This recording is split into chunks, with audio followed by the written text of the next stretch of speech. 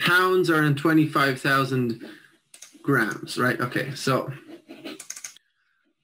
25,000, so we've got 25,000 grams, right?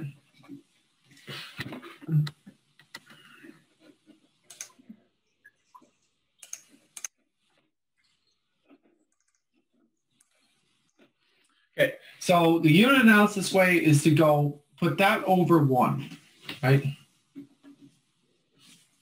And then we're going to convert this to pounds. But we have a way to get from grams to kilograms, and then we have a way to get from kilograms to pounds. So we're just going to do one step at a time. And the unit analysis trick is I want the grams to cross cancel. So I need a gram down here, right? So what I do is I construct this unit fraction, 1,000 grams is equal to 1 kilogram. So I multiply it by 1 kilogram over 1,000 grams, and these grams cross cancel. And now my units will be in kilograms. Now that's the first step. Does that make sense? Okay, yeah. Right. But I've got to get from kilograms to pounds. So now I actually want the kilograms to cross cancel. So I need another unit fraction with kilograms on the bottom and pounds on the top. Right? And we have 1 kilogram equals 2.2 pounds. And these kilograms are going to cross cancel. Now, does that whole thing make sense? Yes. Right. So that's the unit analysis trick of doing it. And like, we can now mess with the numbers because look, 1,000 into 1,000 goes once and 1,000 into that goes 25 times. Or you could have just crossed off the 3 zeros and had 25 here and 1 here. It would have been the same thing. So we end up with 20. On the top, we've got 25 times 1 times 2.2 pounds.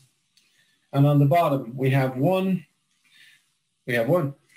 So it's 25 times 2.2. I'm going to do that without a calculator. 2.2, 25. 5 times 2 is 10, carry 1. 5 times 2 is 10, 1 is 11. Put down a 0, multiply by 2.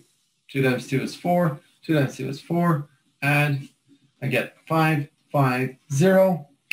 But I had 1 decimal point in the multiplication, so I need 1 in the answer, 55.0 or 55. So when I go 25 times 2.2, I get 55, and it's 55 pounds, right? So that's the unit analysis way of doing it. Is that all working out, or does that make sense? Yeah.